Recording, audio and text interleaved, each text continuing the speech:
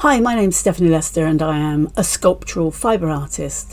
What on earth does that mean? Well, I take fibre at its quite basic level and I sculpt it, normally around a wire armature, to produce mainly animals, of which I have a few examples behind me that I'll be bringing to the Contemporary Arts Fair.